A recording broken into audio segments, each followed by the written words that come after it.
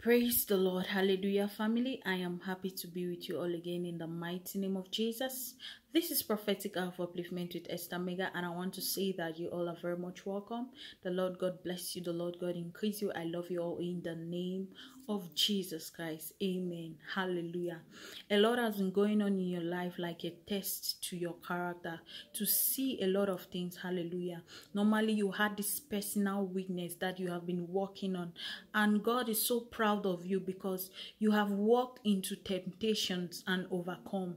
You have walked into certain things that normally the former you would always fall prey. The former you would always fall a victim to such. But by the grace of God, this time around, you have overcome them. You have overcome that temptation. Hallelujah.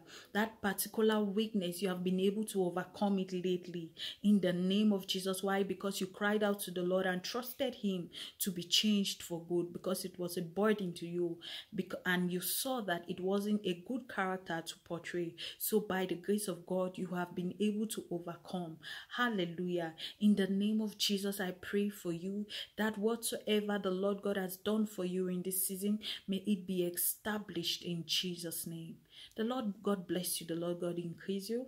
I love you all so very much. You all are special. Amen.